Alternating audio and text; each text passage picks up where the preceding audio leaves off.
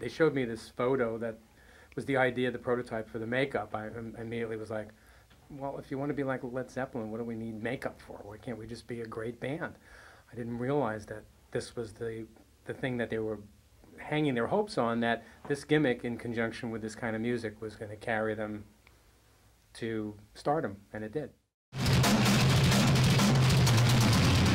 Well, I'm a huge Kiss fan too, and I tell you, my wife and I, we definitely, you know, we drive around in our Ford Exploder, and sometimes people look at us because, you know, the windows are down, you know, wanna rock it, and they're like, but no, I mean, I'm a huge Kiss fan, and, you know, gosh, like you say, the Beatles and Kiss, wow, you know, two of the hugest bands of all time. On the road and seeing Kiss, you know, and sitting back behind the stage and being a drummer, you know, drummers hang out and have more camaraderie than any other instrumentalist, I think.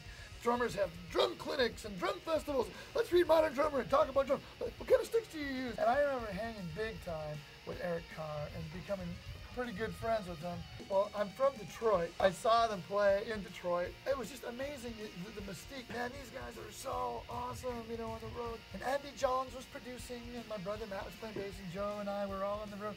And Paul walked by and I said, man, what are you doing here? He said, well, we're recording in the next room. Come on over, I'll play you a track. Wow, awesome. And I'd kind of gotten to know just about everybody in Kiss and, you know, meet them and, you know, become friends and stuff. And so he was like, yeah, come on over to the next room. And I remember he put the CD in, or no, he played the 2-inch tape. And I remember hearing it out of those huge speakers, and it was like louder than just about I'd ever listened to those big. I thought they were going to burst. They were so loud. But he just went, check it out, wow, and turned the knob, and it was like, wow. And we were just like grooving along with the, I'll never forget, because I had goosebumps. I was like, man, Paul Stanley's playing me a tune that nobody's heard yet. This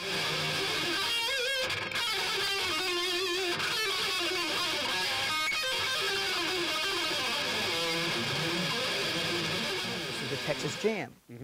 And Paul was, this is after the first album, we're doing the I Won't Forget You video, and he really wanted to produce the album, you know. So we were like, oh, great, you know. So he goes, I'm gonna come out to Texas Jam, come see us play. So within 2 minutes, you know, I'm like, you think we can get him to come up with us and play with us? And I'm like, you know, sure, you know, maybe. So we asked Paul to come up and play, right? He comes up and plays it, it's great. Then afterwards, I'm backstage with it, and I'm saying, let's jam some of the old Kiss songs. Now this is like '87, and they were in the outs, like I think right about that time they weren't playing. And he's like, dude, he goes, really, I don't really remember any of the old Kiss songs. I mean, and I'm sitting here playing, and he's like, oh yeah, I remember that one. And I'm like, Paul, you know, now obviously he knows them, but I was amazed that he was just like. Well, by that time, the catalog must have been out 100 songs. Out of sight, out of mind. He was like, well, no, listen, when I need a reason to learn all them songs, I'll learn all them songs. But right now, I want to produce this fucking band, you know. So, you know, so that's just where I'm focusing on. I had just moved out here from the East Coast, and I was playing at Gazzari's on the Strip, and this girl came and said that Kiss was looking for a guitar player and thought I might be good, and I thought she was full of it, you know, she was just whatever. But she brought Eric Carr down to the next time I played, and he was into it, and he called me and said, why don't you come down to the record plant and meet the guys? And I was like, oh my.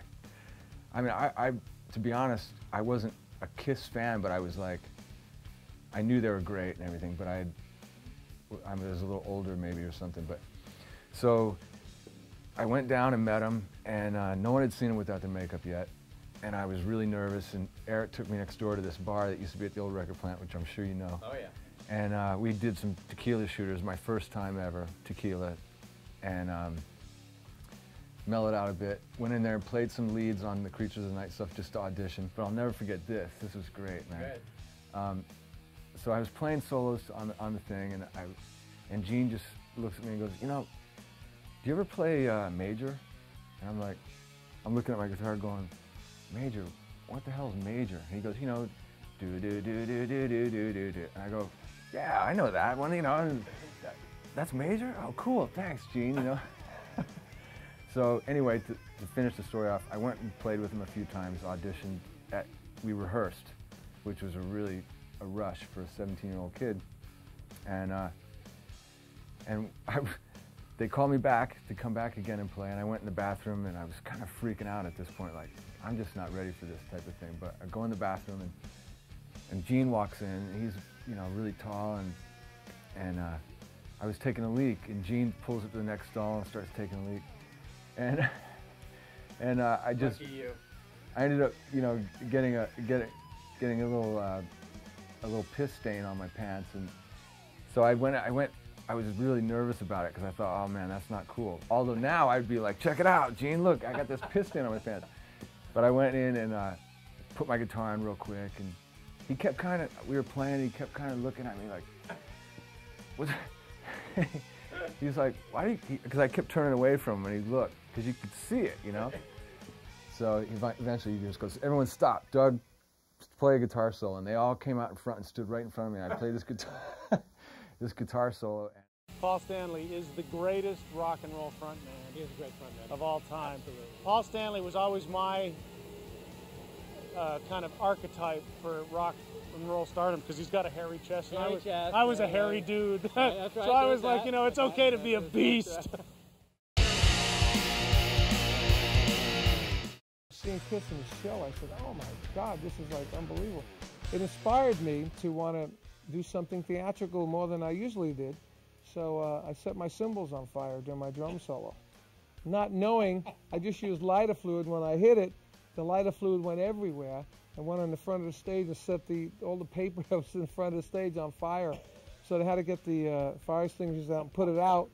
And I never did that again. But, but I was inspired by the Kiss show because, you know, I mean, none of us ever seen a show like that, you know.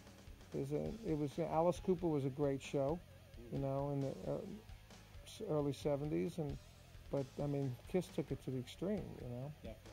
It was pretty amazing. And the makeup and the whole bit, you know. When I met Peter, he goes, yeah, I'm from Brooklyn too, you know. And actually we all got along because we're all from New York. And exactly. It was cool, and they weren't really, you know, they weren't really egoed out or anything at that point, you know. Not at all. They were pretty normal Brooklyn dudes that are like on their first, you know, big tour, you know. Exactly. I mean, they were magic. It was like the audience was going absolutely berserk, coming to the gigs in Kiss makeup, you know. And then I got to be real close friends with them. So I was managed myself with a Coin management. Alan Miller, who is a Coin's partner on the West Coast, ended up being my manager for like 15 years till he died of AIDS, you know. And because of that relationship of knowing Kiss from the old days and different times, and I toured with King Cobra, Gene and Paul were like cool to me. They, you know, I said, look, we need a tour, man. We need to go out and tour with you guys. And they gave us some decent money to go out with them, you know. They did us a favor, you know, and, you know, I played on Paul's album. I hung out with Paul, and I remember going to Rod Stewart's party in a Rolls Royce with Paul, Rolls Royce limo. Paul picked me up at my house. We went there just to bust Rod's balls. I went with the Kiss guys instead of going with the Rod Stewart band, you know. Paul's a good dude, man. I really like Paul. You know, little by little I lost, you know, everybody changed the numbers so many times. Yeah. It's just I lost the numbers, you know. But, you know, when they played here on the reunion tour, I went out and seen them. Peter, I used to hang out with Peter when he was out of the band. I went to Mexico with Peter and his wife and my wife, and we hung out for a week in Mexico. And, you know, I was trying to get Peter to play a little more instead of just staying in his little room he had and practice.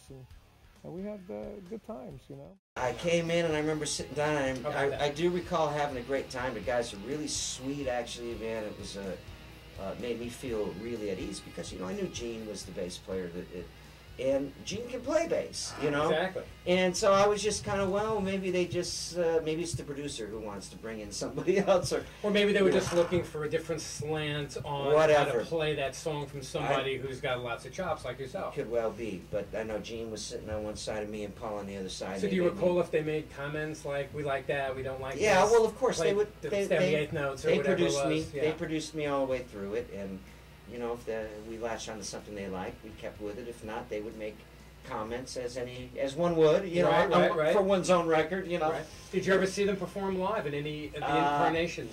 No, I can't say that I have, man.